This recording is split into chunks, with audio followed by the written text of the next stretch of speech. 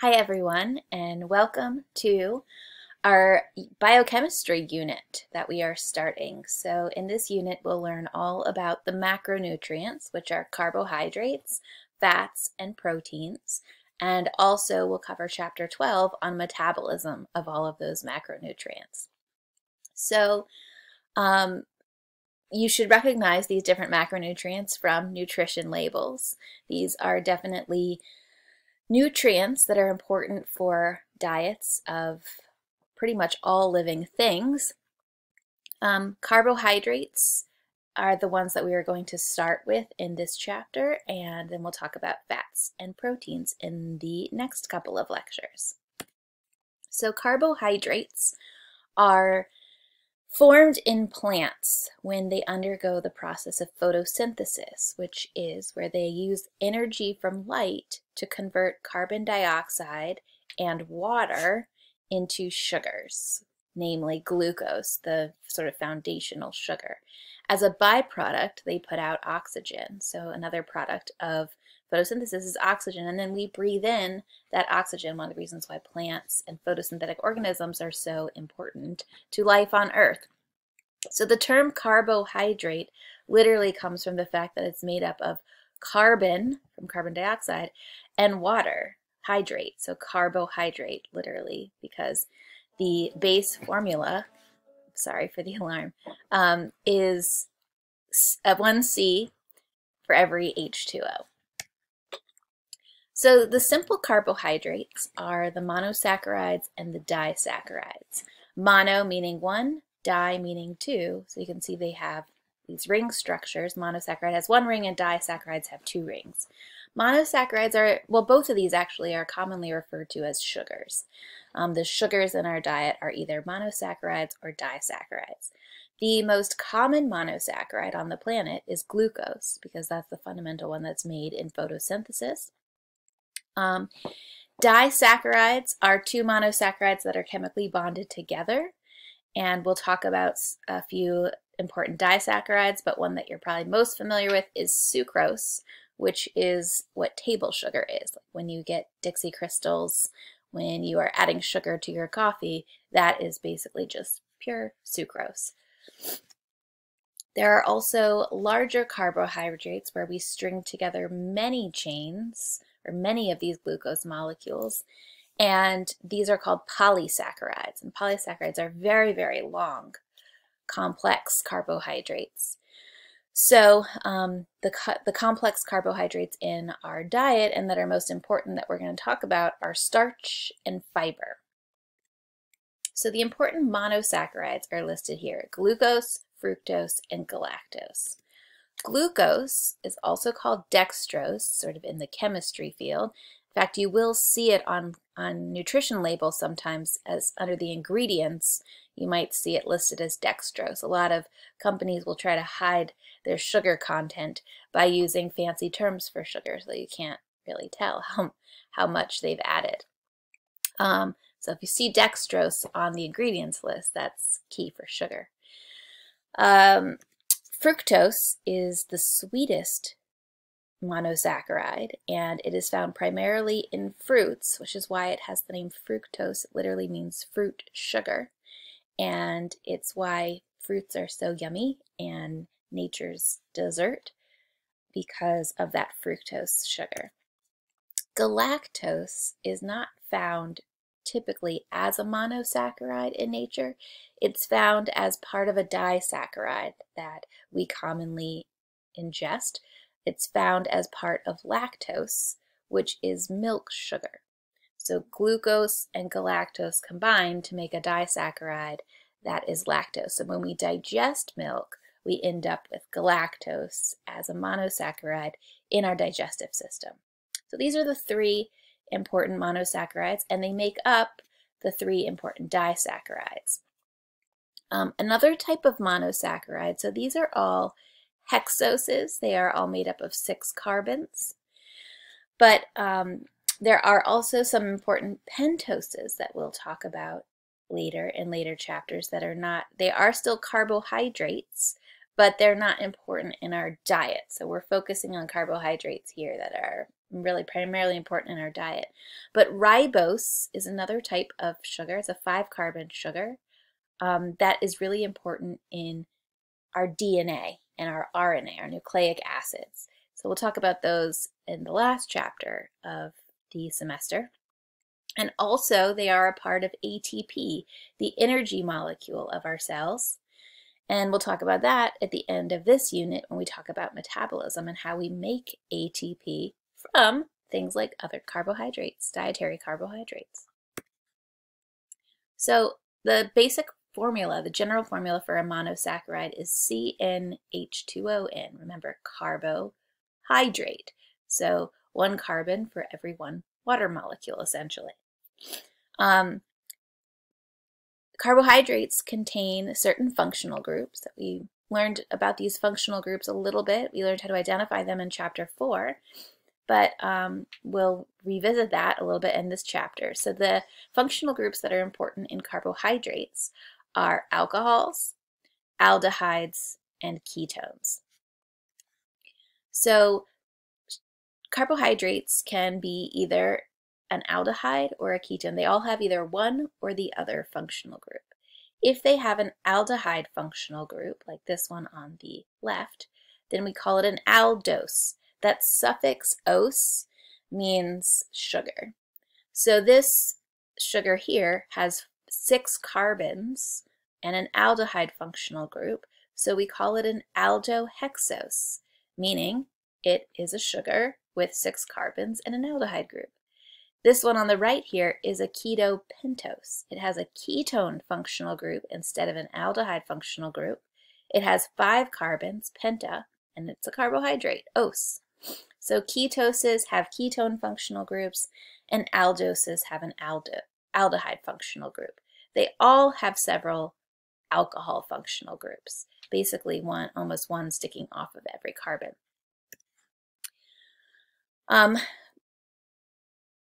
Carbohydrates are also chiral molecules.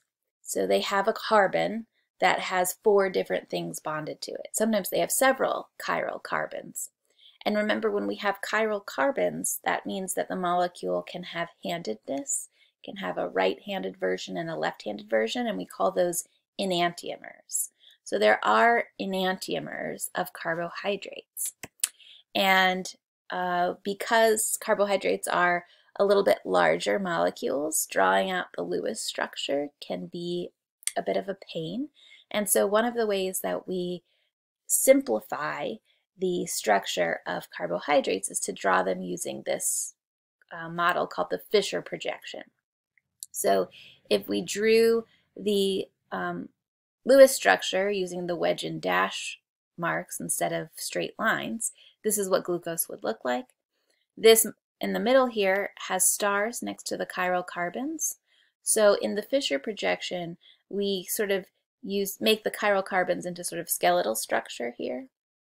And so it's just a much simpler way to draw this molecule. You'll see when we draw them that it's much faster. And also it allows us to flip-flop these groups at the chiral carbons in order to show which enantiomer we have, the right-handed or the left-handed ones. So to determine whether a carbohydrate is the right-handed or left-handed version, right-handed, remember, is D, and left-handed is the letter L. So we use the DL abbreviations for right and left-handed. So the way that we identify this is we look at the last alcohol on the last chiral carbon. So we go down to the last chiral carbon and we look at the alcohol functional group. And if it's on the right side, then this is the D enantiomer. And if it's on the left side, then this is the L enantiomer. So you're just looking at that last alcohol, or the alcohol group on that last chiral carbon.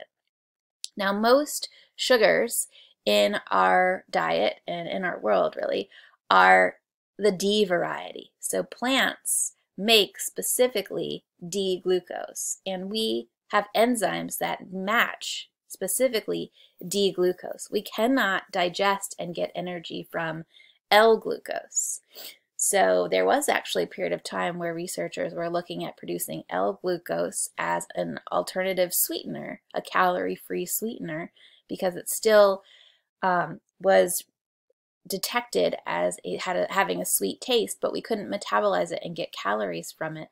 But it turned out it was just more expensive to make than some other artificial sweeteners. So it never took off, but it was generated. It was a possibility.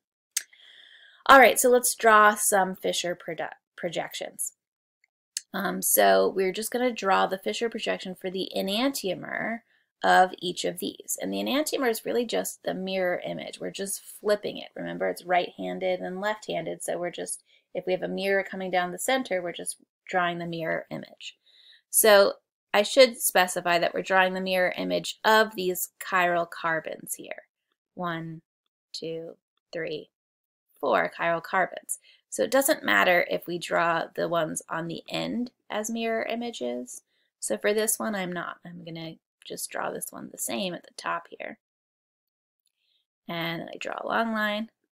I'm going to draw the bottom group, the CH2OH.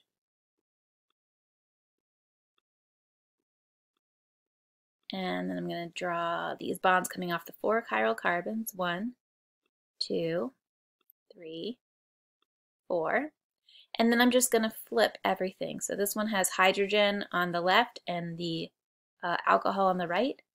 So I'm just going to flip those. Now the alcohol is going to be on the left and the hydrogen is going to be on the right. I flipped the alcohol group as well because you always want hydrogen on the outside. The bond should always be connected to the oxygen.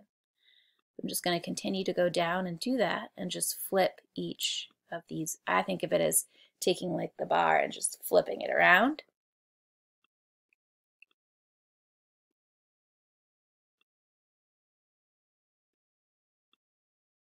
Now the alcohol group is on the right and this alcohol group goes on the left.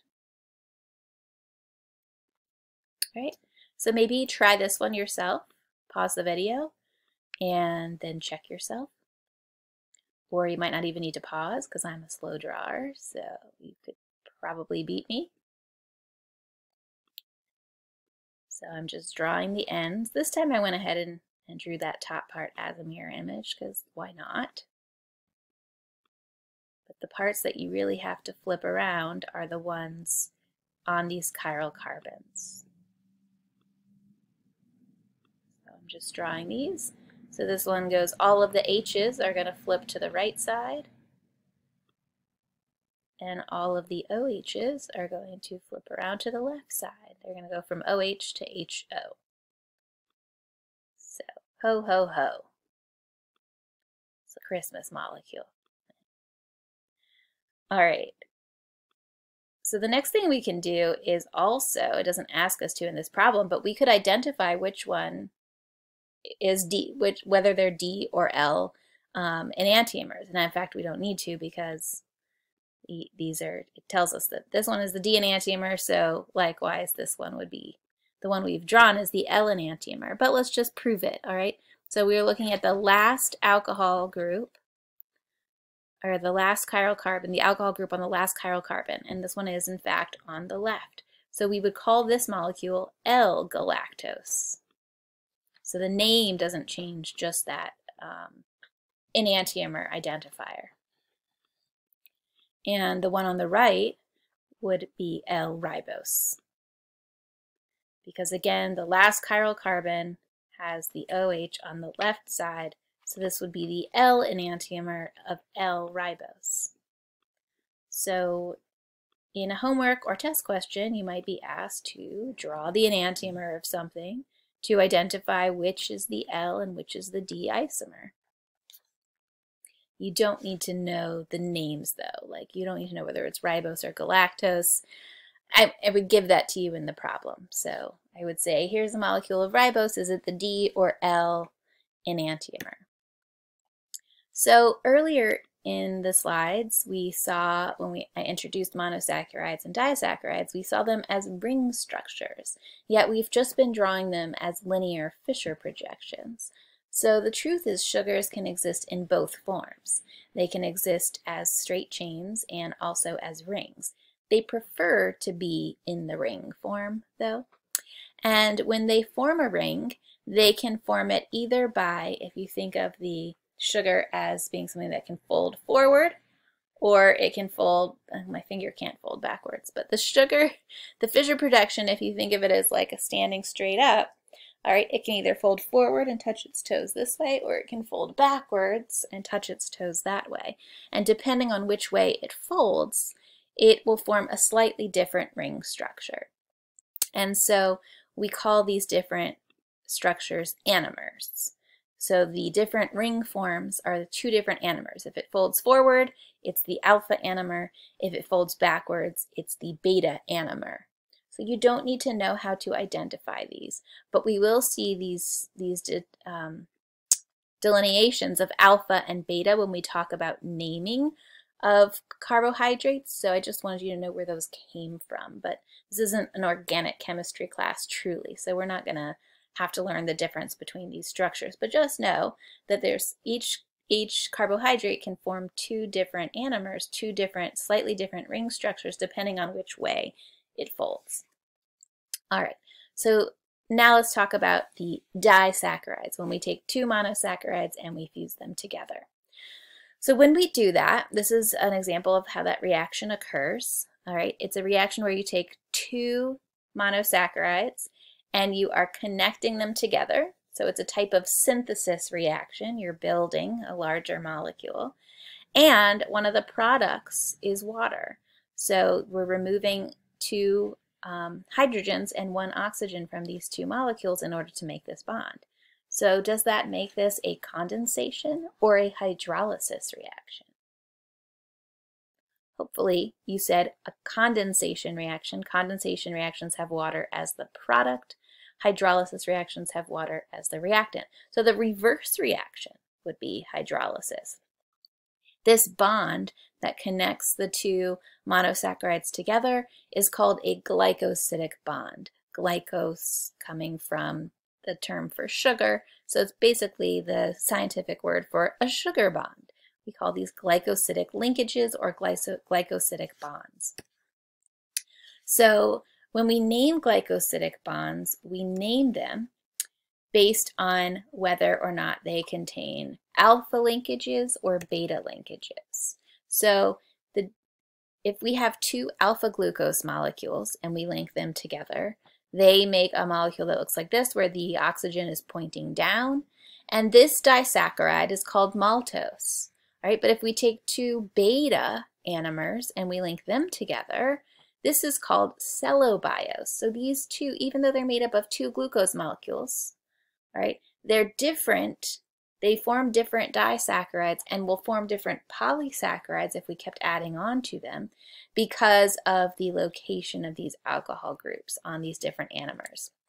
So we would call this one on top an alpha 1,4 glycosidic bond because it's between two alpha anomers and it connects carbon 1 of the first one to carbon 4 of the second one.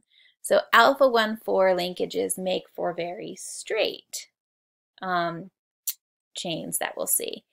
And these beta linkages, when we have two beta anomers and we connect them at the carbon 1 and 4, this would be a beta 1,4 glycosidic bond.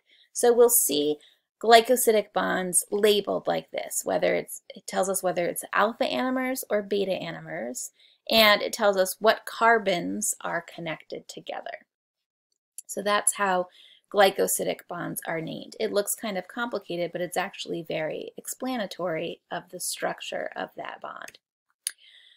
All right, so you don't need to know for our disaccharides, you don't need to know the different, whether it's an alpha linkage or a beta linkage, but it will come back into play when we talk about the polysaccharides.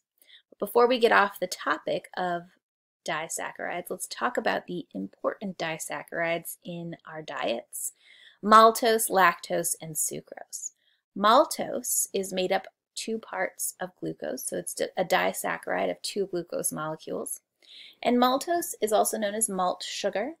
If you ever had like a malted milkshake, you are tasting maltose. Otherwise, malt sugar, maltose, is not really found as a free disaccharide in many foods. It's found a lot, though, in our digestive tract when we digest starches, which are just long chains of glucose. So when we digest them, we break it up into maltose. So it's important in our digestive system. Lactose is milk sugar. It's found in dairy products, and it is made of 1 part glucose and 1 part galactose. And sucrose, so lactose is actually the only carbohydrate we get from animals. All the other carbohydrates in our diet come from plants because plants primarily make carbohydrates. Sucrose is probably the most common sugar in our diets, and it is made up of 1 part glucose, 1 part fructose, and it is our common table sugar. So I guess I'll add one more thing here. So when people talk about high fructose corn syrup, it is corn syrup that is actually made up of free glucose and fructose molecules. And so normally sucrose is 50-50, half glucose, half fructose.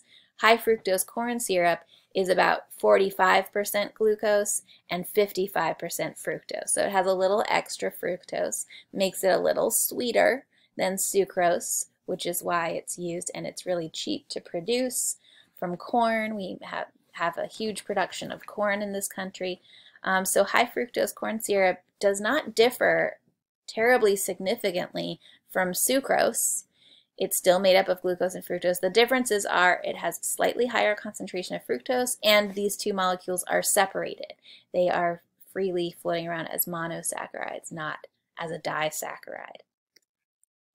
All right, so now for our polysaccharides, our complex carbohydrates, long chains. Poly means many, and saccharide means a sugar. So the two sort of classes of polysaccharides that we have storage polysaccharides and structural polysaccharides. So storage polysaccharides are polymers, long chains of glucose that are for the purpose of storing energy. So we can break down these storage polysaccharides when we need glucose. The two important types of storage polysaccharides that we'll discuss are starch, which is in plants, and glycogen, which is the storage polysaccharide in animals. And these contain alpha linkages. As it turns out, these alpha linkages of alpha anomers are easier to break. We have enzymes we have an abundance of enzymes that can break alpha linkages. Structural polysaccharides are more rigid, and these beta linkages, they're connected by beta linkages, and they are harder to break, so they make for very good, strong molecular materials that we can use to build structures. So we'll talk about two important structural polysaccharides, cellulose, which is an important building molecule in plants, and chitin, which is an important building molecule in some types of animals. So let's first talk about these storage polysaccharides. So storage polysaccharides always contain alpha linkages. So because those alpha linkages are easier to break, it's easier to break off glucose molecules. Starch is the storage polysaccharide found in plants, various plant foods. And there's two types of starch. There's amylose and amylopectin. We'll talk about the enzyme for breaking down carbohydrates is called amylase. So that amylo is a combining form that means, or a word root, that means carbohydrate, really more specifically polysaccharide. Okay, so amylose is a totally straight chain of just glucose units bonded together through alpha 1,4 linkages. It's just this continuous chain. Amylopectin is a branched chain. So it has a straight chain of alpha 1,4 linkages, but then occasionally there are these branch points, and those branch points are caused by alpha 1,6 linkages. So amylose could be described as a polysaccharide that is just a continuous chain of alpha 1,4 linkages, and amylopectin, which is actually the more common form of starch, is made up of alpha 1,4 and alpha 1,6 linkages. That's what causes those branches. So the branched form is easier to get energy from, because when our enzymes break down starch, they break it down from the ends. And amylose only has two ends, the left end and the right end. But amylopectin, when there's all those branches, there's multiple end points. So you can break it down faster and get glucose from it faster. Since plants don't typically need a lot of energy on short notice, they just stand there. They don't have to move. They don't have to run around. So their metabolism is a bit slower. So amylose, that straight chain form, is one that they can use for long-term energy storage. Also consider the fact that they make polysaccharides, so they have a ton and need to have a place to store them for long-term. Animals don't have a straight chain version of polysaccharides because we don't store a ton of carbohydrates. We typically store them short term and use them. And when we need to use them, we need them very quickly because we expend a lot more energy than plants do in the fact that we move.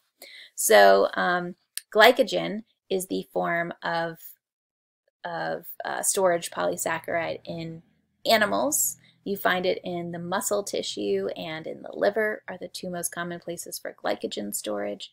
And you'll notice that glycogen looks very similar to amylopectin. The difference is there are more branches. So the alpha-1,6 linkages happen more frequently in glycogen. So glycogen is the storage form of starch in animals. Amylose and amylopectin, collectively known as starch, are the storage forms of glucose in plants. When it comes to structural polysaccharides, these are going to be ones that are connected through beta linkages.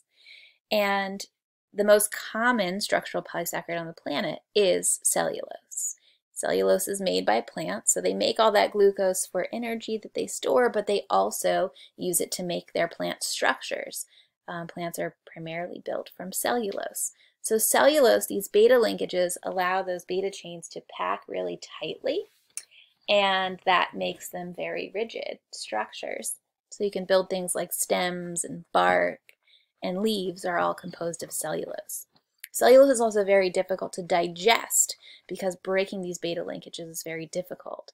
Humans, as it turns out, do not have the requisite enzymes to break down cellulose. In fact, most animals do not contain those enzymes, but some animals contain bacteria in their guts that can break down cellulose.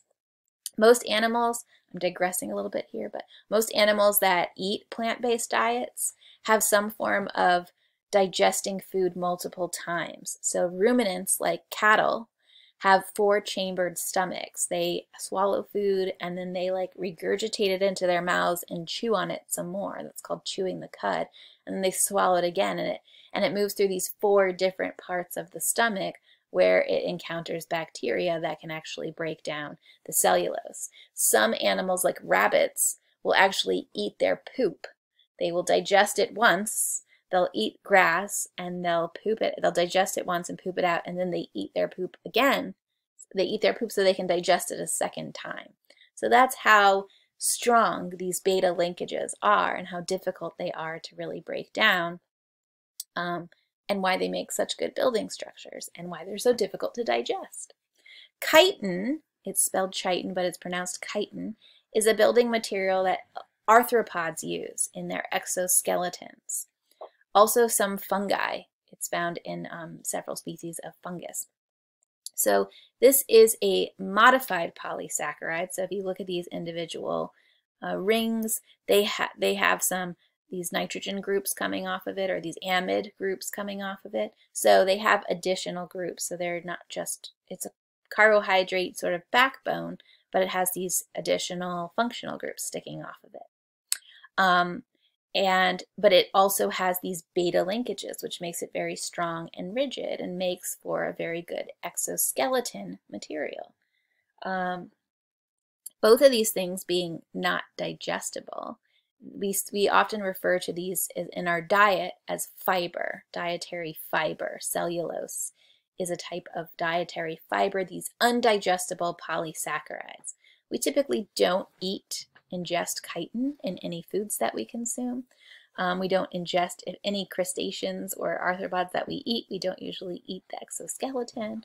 But alas, you can find supplemental chitin as like dietary fiber or kind of filling, like diet pills that claim to make you feel full faster. Oftentimes are just powdered chitin. So a common theme in both chemistry and biology and anatomy is that structure equals function, that organs are designed structurally to maximize their function. And same thing with molecules, can be true of molecules. So cellulose is a structural polysaccharide. Its structure is designed to be very rigid.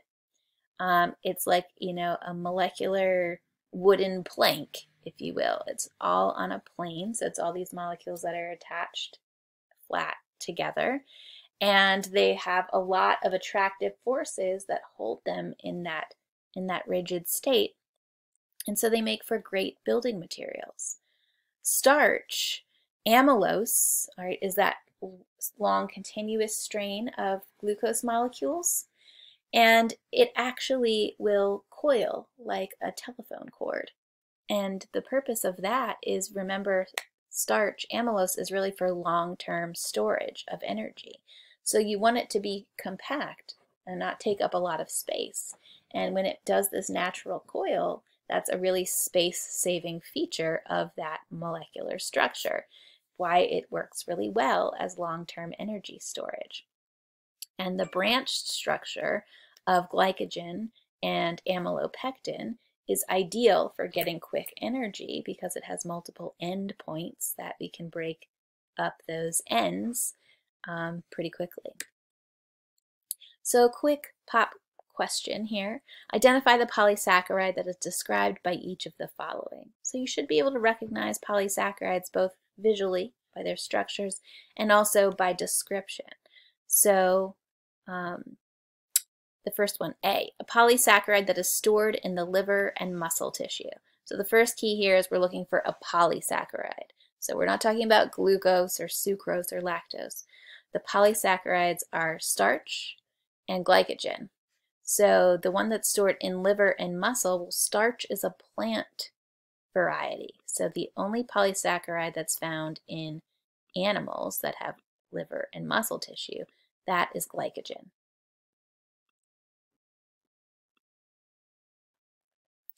A component of starch, so we're talking about a polysaccharide here that's found in plants, that contains only alpha-1 glycosidic bonds. So only one type of linkage leads to a straight chain.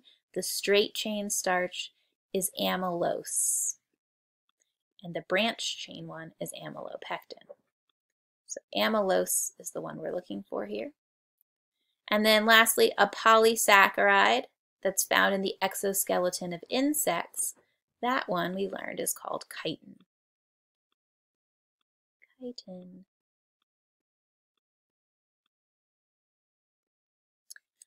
All right, so far we've really focused on carbohydrates that are important in the diet. But there's one other class of carbohydrates that we have to talk about that's really important in biology and biochemistry. And these are sort of the in-betweeners. These are called the oligosaccharides. So monosaccharides, disaccharides, and polysaccharides are ones that we find really important in the diet, but these oligosaccharides are short chains. Oligo means few. So this is anywhere from 3 to 9 different monosaccharides linked together. And oligosaccharides are commonly found on the surface of cells. And they serve as sort of, I think of them as cellular name tags. So that's why I have this little cartoon here. But so you might see these oligosaccharides just sticking off of cells. And these are markers that say, I am a liver cell, or I'm Sarah's cell, or I am a cell that goes to in the nervous system. And so all the cells in your body really are covered in these different oligosaccharide tags. But one of the most important groups of oligosaccharide tags that we'll discuss are the ABO blood groups. So your blood type is based on which oligosaccharides you have sticking off of your red blood cells. But all tissues in the body have various oligosaccharide name tags. So let's talk about the blood group one. So the ABO, these oligosaccharides that stick off the cells are we call them antigens. So there's the A, the B, and the type O antigens. An antigen is anything that the body makes antibodies against. And usually we make antibodies against foreign things. So your body will make antibodies against foreign blood antigens. So if you are type O, you make antibodies to type A and B. This is what those oligosaccharides look like. They have 3 or 4 monosaccharides attached together. You'll notice the difference between, so A and B have 4 and they are branched, all right? Type O only has 3 and it is straight. It does not have a branch point. So type O is actually too small for our immune system to recognize and make antibodies against. So there are no antibodies against type O antigens. So we've got A, B, and O, and not A, B, and C. The O sort of represents 0 antibodies are made against it. It's sort of like a non-antigen. Okay, so this is a really good table for looking at the different blood types and the different antigens and antibodies. So type A has the A antigen surrounding it. And so people who have type A blood and produce A antigens, they make anti-B antibodies. They make antibodies against the B antigen. So if they were given type B blood, their body would attack the type B. Those antibodies would bind to the type B antigen and lead to the destruction of those blood cells. Same thing with people who have type B blood. So I'm B positive. I have B antigens on my red blood cells. If I was given type A blood, my body makes anti-A antibodies and would attack those blood cells. They'd also attack any blood cells that were type AB. So you get one allele from your mom and one from your dad. So if your mom is type A and your dad is type B, you might end up being type AB, meaning you produce both antigens, A and B, which is beneficial, I suppose, because then you don't make any antibodies. People with type AB blood can receive any other blood type. They are the universal acceptor, so they can accept type B blood, type A blood, type O blood. They can take it all because they don't actually make any antibodies. No blood type is foreign to them. People with type O blood, though, those antigens, remember, are very small, and there's actually no anti-O antibodies. So type O is the universal donor. Anyone can get type O blood because there's no antibodies that attack it. However, people who have type O blood will make antibodies against the A and B antigens. So they can't get any other blood type except for type O. Type O is sort of the golden blood type, or it's the one that blood banks are always really looking for because it's so versatile. You can give it to anyone. It's necessary for people with type O blood, but can also be given to people with other blood types. So if you have type O blood and you've ever donated before, you probably get a lot of phone calls requesting you to come donate blood again because your blood type is very desirable from blood banks. So quick pop quiz here. Explain whether the following blood types should be donated to a person with type A blood. Right, if somebody has type A blood, then it's sort of a duh that yes, they can get type A blood. Sure thing, that's a match. All right, can they get type B blood? No, because they make antibodies towards B that attack B, and that would not be a match. Can they get type AB blood, though? They are type A, so they do match the A, all right, but the B antigens will be seen as foreign, and so those blood cells will be attacked. So you cannot give someone with type A blood, you cannot give them any blood that has B antigens on it, even if it also has A antigens. You can give them O blood, though. You can give anyone type O blood because type O is the universal donor. And that's where we'll stop with carbohydrates, and I'll do fats in a separate lecture.